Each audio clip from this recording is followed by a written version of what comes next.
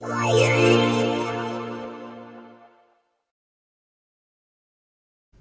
everyone, in this tutorial I'll be showing you how to convert your MP4 files to WMA using iSkysoft iMedia Converter Deluxe. The first step is to import our footage. We can either drag and drop them into this area here or click on Add Files. I'm going to select my MP4 file.